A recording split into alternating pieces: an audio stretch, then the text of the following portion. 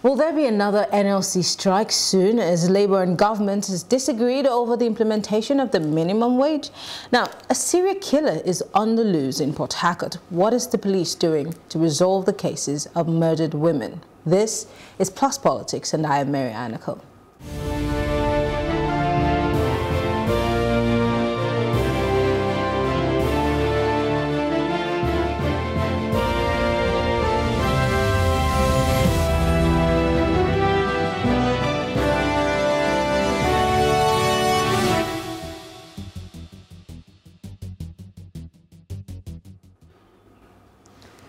The Nigerian police investigating the murders of at least 8 women lured to hotels in the southern city of Port Harcourt said they had arrested a suspect. 5 deaths in the last month have sparked fears of serial killings targeting suspected sex workers.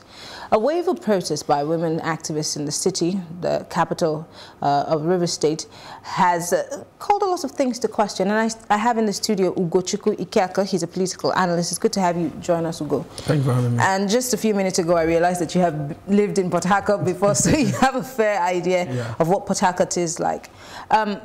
So a lot of the women who are out there protesting are protesting against the fact that, number one, women are being targeted. Number two, there's this presumption that the women who died or were victims of these murders were all prostitutes.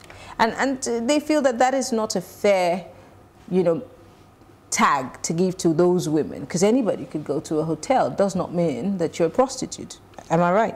Yeah, even if you're a prostitute and you decide to go to a hotel, you've not committed any crime. It's sad that we're in a country where this 21st century prostitution is still termed illegal. Although in today's world, would probably prefer to call them sex workers. Yeah. The right term is sex workers, and it's just that Nigeria, down here, we learn how to demonize people. We know what they say. If you want to kill a dog, you give it a bad name. So, it was sad over the last few days. For me, what happened is we've got to see again where the state has shown that that the ability to protect its citizens, they doesn't have it. All right. For example, from the last count, up to 5 women have lost their life to this serial killer. And the first question is, what is the governor of River State doing? Right? The first person died, the second person died, the third person died, the fourth and the fifth person. So because people cried, because people in River State across the country on social media talked about this, what is happening? Our women are dying, or what is happening?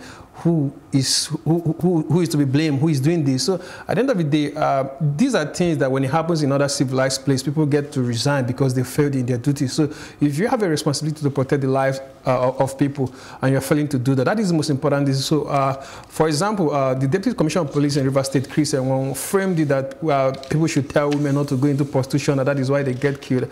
And that's a very that's a very foolish comment to make for someone as that high ranking. You're a senior police officer, you're saying something like that. Being a senior police officer does not mean that you're educated enough to be diplomatic in your sensitive in your statements. It's not even about being diplomatic. It's about saying the right thing. Right, because and that's what I'm saying. Yeah, if you handle such a sensitive position, like you said, right, as a DCP in River State, and we understand that River State is prone to cultism, River State is prone to violence because of the oil. It's an oil-rich region, so violence to an extent moves things within that region. But that is not enough for someone to consistently target women in hotels, kill them, and nobody has been brought to book. All right, and we're not seeing anything happening. It took the intervention of the people going out on the street to say, what is happening? This is not acceptable within River State, across Nigeria. So for me, it's not just about finding the serial killer. We find the serial killer, whoever is the person is, make sure the person goes to jail, make sure the person is punished very, very well to deter people from doing that. Because at the end of the day, when things like this happen, right, part of the reason why crime, part of the reason why Nigeria is a place where it seems like there's a level of lawlessness around the place is that people that commit crime don't get to be punished. Prosecution is very weak in our society. So if something like this happened, there should be prosecution. The police officer that was in charge, the people that were in charge in these areas, who are they? Why did they fail in their duty? If they should be sanctioned, they should be sanctioned, and the citizens should know that that is the conversation what we want to hear at this point. So what happens is that, so for example, for another state within the South region or within the Southeast region, the commissioner of police or whoever is in charge, be the DPU, from the least level to the highest level in terms of the state police hierarchy in each state, we understand that these are not the things that are not permissible in my state. If you just keep quiet, and someone, the first person dies, second person dies, third person, somebody should be queried, somebody should be penalized before we talk about, okay, we'll get the serial killer and we'll deal with the serial killer. And that thing, I think we're jumping the gun, actually. Yes, of course. We're going to bring up a clip of a conversation we had with the PPRO, that's the Police Public Relations Officer in Rivers State. Okay. But there is also a situation in which in Nigeria we're not accountable for anything, whether it's our governments, whether it's the people. You walk into a hotel, there's no sense of responsibility. So here's what we're saying. The hotels in which these women have died in, nobody knows the names withheld. These hotels in Nigeria, how many hotels ask for your ID card? How many of these hotels hold on to ID cards? Because this is one of the things that the women are protesting about. There is no data protection or data collection system in Nigeria, except you're going to get your license. But if you check into a hotel, do they ask for a means of identification? Even the phone numbers they take, do they call those numbers to be sure that they work? And again, the most important part of it is, when a person checks into a hotel with a woman and leaves alone, who goes in to be sure that all is well? There's no checking system. Well, for me, like I always say that part of the mistake we make in this country that we'll make, for every crisis moment that we have, we'll lose it. We don't learn from it. We don't get better from it. So for me, what has happened in Rivers State over the last few days, the last few is the people in the hotel business, hotel management in Nigeria, in Rivers State, supposed to take this in as, okay, what are you doing to improve security in your hotels? Because the truth is, we have data, right?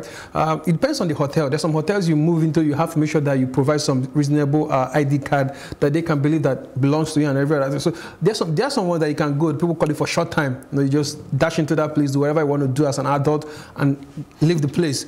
But that aside, the hotel management and the people involved, because even if police doesn't want to release the name to the general public, maybe because of is sensitive, they're trying to manage that as much as they can. At the end of the day, whoever that was in charge, the people that were should be penalized. If it means them losing their license, they will lose their license. Right? That's what I'm saying, talking about punishment and prosecution.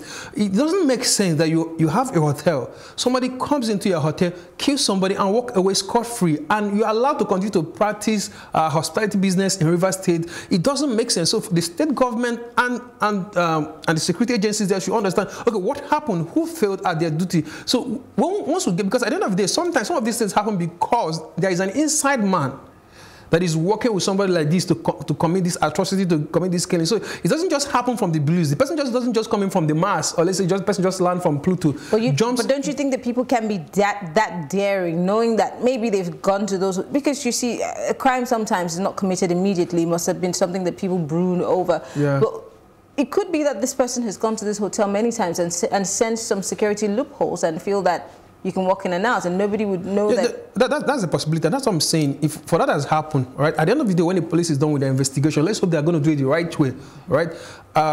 When they're done, we should know, okay, what happened from the hotel part. What happened? The police should go in there to understand what happened. Did this thing happen over a period of time, or this thing just happened? Was it like a one-day event? Person came in, do this, or has this person been here before? These are the information we need to know. And at the end of the day, to make sure that this thing doesn't continue going forward, I think the right thing to do is to the Rivers State government, the people that are in charge of hospitality in that city, should make sure that all those that have been caught up in this whole ugly incident should be penalized. Right? We shouldn't just give you your license to continue practicing hospitality. The first thing is protection of the lives of your guests and their properties. And if you can't do it, there's no need you're in that business. You got to look for something else to do with your life. Well, earlier on, we spoke with the Police Public Relations Officer, Nnamdi Omoni, for Rivers State, and he had a few interesting things to say. He made some revelations, and after that, of course, we will get you to respond to it. Let's take a look at what, and take a listen. I can confirm the killings, about eight in number. We lost eight 8 young ladies to that to the incident, and we are still investigating. As at yesterday, early yesterday, we were able to avert one. It would have been another tragedy yesterday, but the intervention of neighbors, saved the situation. But the suspect was arrested that same yesterday. Then the victim is in the hospital as we speak. So far, we have been able to arrest three of these killers who have made useful statements to us, and we are still counting because we have been able to deploy enough intelligence and our dragmates across the state and beyond to see that these perpetrators are arrested and brought to justice. What led to that conclusion is that out of the 8 of them, we have only been able to identify 2, and then the 2 that we identified, their families, of course, we could not trace them to any meaningful means of livelihood, which suggests that they were into commercial sex working, because and the circumstances, they were living in a guest house, where customers used to patronize them. So what does that suggest? So that's why we ran into that conclusion. The investigation is still ongoing, at the end of which, if we're able to establish the identities, we'll now know what they're doing for a living. But even the one that survived yesterday, she said the same thing, that she's a prostitute. So that was what informed our conclusion. They may not all be, as the case may be, but from the random sampling we did, we questioned the fact that they were all called there. So, but the investigation is still ongoing, at the end of which there are 2 identities will be unveiled, and then the means of livelihood will also be ascertained. That is not correct. I make bold to say that because in the wake of this first attack, the Commissioner of Police summoned all hotel owners in the state. He called for a meeting of all the hotel owners, and they met in his office where he gave them the marching order and also made available some security measures that they should put in place in their respective hotels and guest houses. And so he also gave them the ultimatum of 30 days, within which to install CCTV cameras and put other security measures in place. All such hotels will be sanctioned accordingly. So after that, the hotel, they went back. We have been having a series of meetings, and then it came to a climax about 2 or 3 days ago when we recorded. So we now said, okay, and it is that since they were not complying with the CP's directive, so the CP gave a marching order that about 4 hotels should be sealed. So those hotels have been sealed, and the managers of these hotels, receptionists, and the security of this hotel are helping us in our investigation. And so I think we are really on top of it. The way it is, there is enough sensitization on both on the side of the police and the hotel operators themselves. The awareness is high, and they are all giving their words that they are going to comply and then assist the police. So the consciousness now is high, and we are not relenting. The Commissioner of Police has ordered that patrol vehicles should be moving around to check the hotels, and they've also been given an order to be sending daily reports to the nearest police divisions. So these are measures put in place to ensure that there won't be a repeat of it. It will be too premature to run into that conclusion for now because the investigation is ongoing. But the preliminary investigation conducted showed that the style of killing has just been the same. There is no sign of violence. They just, and no strangulation, no such signs. They will just die, and then they will use a white piece of cloth to tie the victim. So, but by that conclusion, by this physical sense, we ran into the conclusion that it may be it may be court-related killing or ritual-related killing. So, but that is not the end of it. All investigation will be further because we have started carrying out an autopsy on all the disease. So that again will strengthen our position. So that's DSP Nnamdi Omoni speaking with us from Port Harcourt on the phone. He made mention of some interesting things. He talked about some hotels being sealed. He talked about security of those hotels helping the police in investigation. But he did make mention of something that I still find very sensitive, trying to make it look like it's okay to kill prostitutes, giving it a name, or sex workers, or, you know, I'm thinking that it's taking away from the fact that a citizen of this country was killed. Well, I think it's sad that we have policemen who still behave like that in the 18th century, parading themselves as part of our intelligence officers. Because it is sad, like what Mr. Omoli said and Mr. the DCP, Deputy Commissioner of Police, is see the same thing, you see the same psyche, you see the same mindset. You see, but bringing it back to Lagos, all right? Sometimes in the night, if you move around in the night, you see police trying to arrest women because who are sex workers, and at the end of the day, you see some of them will come out to say that these policemen harassed them, molested them in terms of doing all these things. So at the end of the day, it's sad that our policemen do not understand that sex workers, they have their human rights. And the most important is that they should be protected. Nobody should trample on their rights. Right? They are sex workers is what they are adults. They are consenting adults. They decided to do that. But the most important thing is that their human rights should not be trampled upon because they are doing what they decided to do. Mm-hmm. And they are not hurting anybody. So yeah, it is illegal. Prostitution, the word is so heavy to say. Sexual workers are illegal constitutionally, but there are people who know that these people still function in society, and people in society patronize them. We're not here to argue about that. Sometimes we need to point out that sometimes people can place anything and say that it is legal. There was a point in life where slavery was legal. It wasn't the right thing. That something is legal doesn't make it right, right? And sometimes legality is a construct of the powerful. So anybody that is powerful can decide to pin something down and say it is legal. So it doesn't just make sense. That is legal doesn't make it right. It doesn't make it an honorable thing to do, because you are giving police people, you are giving some people the right to trample upon their rights. Legality doesn't change the fact that it is against their human rights. And nothing should trump your fundamental human nothing rights. should trump anybody's fundamental human rights. They have the fundamental human rights. They are Nigerians. They live in the River State. See, they have their rights. And it's sad that the governor of River State is a lawyer, from my understanding. So yes, if something like this is happening in your state, your wife is a justice. If something like this is happening in your state, you are not at the top of it, because at the end of the day, the governor, Nyesom Wike, is the chief security officer in that state. So there's a part of the failure that we have to say, okay, the government has failed in doing what it's supposed to do. You're supposed to be on top of this situation. Things like this shouldn't be happening. Whatever the police are saying now is what they say, the fire brigade approach. Because at the end of the day, the police officer said, I said 5 with my own count. The PRO said 8. Mm-hmm. So already we see 8 people have died in River State over the space of 1 month.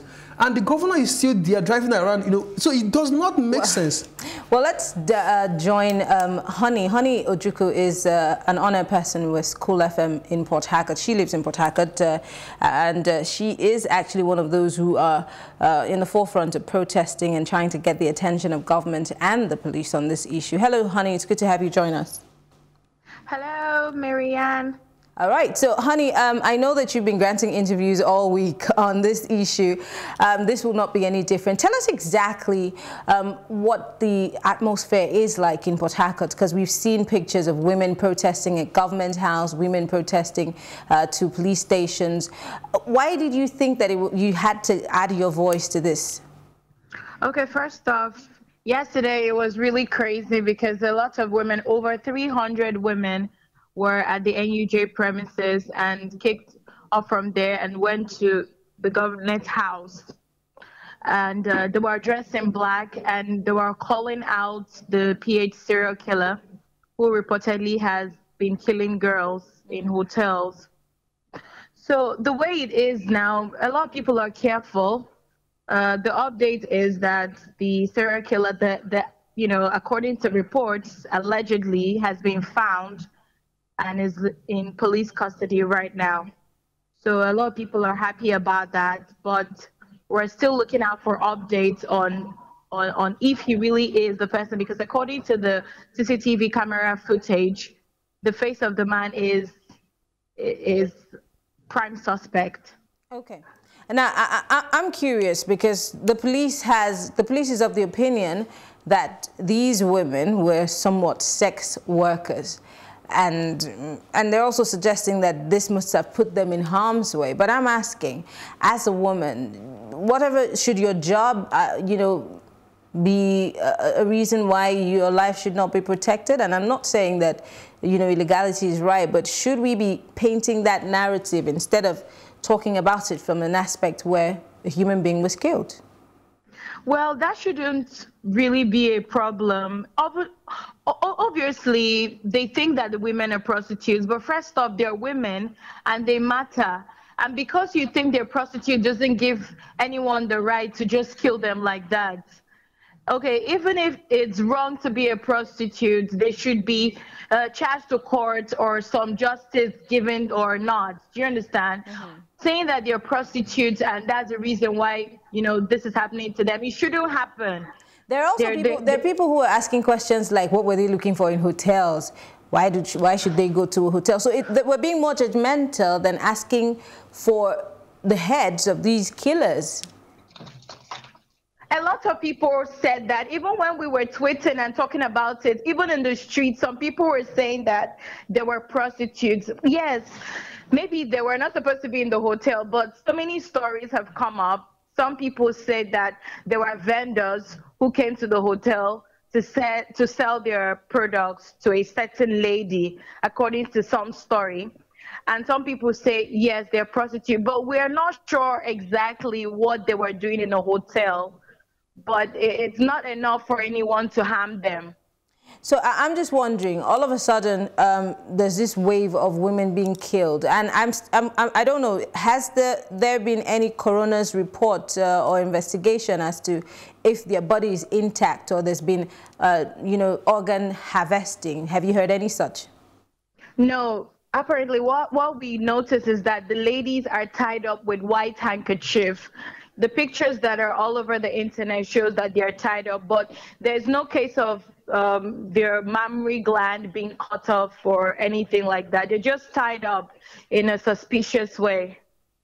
Okay, finally, before I let you go, how do you intend as a journalist, alongside with other women and female organizations, to make sure that this investigation is followed through to the end and, of course, something favorable comes out of it? First, I'm crazy because journalists in Nigeria have a lot to do, but how we're going to do it is we're going to keep talking about it. We're going to keep going to the police stations. We're going to continue addressing it. We won't have to talk to the chairman of the Nigerian Hoteliers Association to make sure that CCTV cameras are installed in every hotel in Port Harcourt and Nigeria, Rivers State in general. We have to keep talking about it. Also sensitizing young girls and men out there. Let people know where you're going to. And they come no be address anymore. Do you understand? We have to continue talking about this. It's not just happening in Nigeria. It happened in some places in South Africa. We just have to keep talking about it, and journalists have to share info about it. It's not just about playing music, enjoying yourself. Okay. Let's talk about these things. They're happening, and it needs to stop. Thank you. The government too has to get involved. Honestly, they have to get involved with everything they've got. All right. Thank you very much, Honey, for speaking with us. We appreciate it. Thank you so much. All right. Well, Honey Ojukwu is an honor person with School FM Port Harcourt. Ugochukwu, before we wrap this up, there's a lot of things, Before the elections or in the thick of the elections, children miss. And half the time, when the children are found, they're missing body parts. Same thing for even adults. But in this case, the women are just killed. What should the government be doing? Because we all have a role in all of this, but yes, how do you think government needs to address this so it doesn't happen again? I think the primary duty of government at all levels is protection of lives and properties. And we should all get that clear. That is the primary duty of government, and government at all levels, from the local level down to the federal level. When you fail to do that at every point, you are failing at your basic responsibility, and that shows that you're a bad leader or you're a bad supervisor, whichever position you are handling. So for me, you shouldn't. I think one of the problems I have with us in this country that when things like this happen, people the PRO and everybody will just go back home and we all sing Kumbaya because they've just brought out a name that we don't know whether this person is the right person that was called. We've not seen the coroner's report. We've not seen the information down to the end. In a serious country, somebody should be penalized for this. Somebody should lose their job for this, both at the police level and everything. There's something I saw on Instagram, the CIA page, right? They say something very, very interesting. They say they're in the business of anticipating things happening. So we should have police that is not reactive. Don't just wait when they see something trending on the internet, they react it. We should have police, we should have security agencies that their primary duty, they should copy their friends, their brothers that work, or their brothers' organization, state organization abroad, to see that, anticipate crime. Look at this, what is going to happen? What do you think is happening? Look at this information. It's not when a crime has happened. You're mandating the hotel owners to put security CCTV camera within 1 week. Some of them might not even have the money, they might not budgeted for it. So if you know already that when a society, a lot of things can happen. So we shouldn't be reactive in our thinking towards our approach to security issues. We should be proactive. Okay, what is happening? What can happen in the next 6 months? What can happen in the next 1 year? We should forecast some of these things.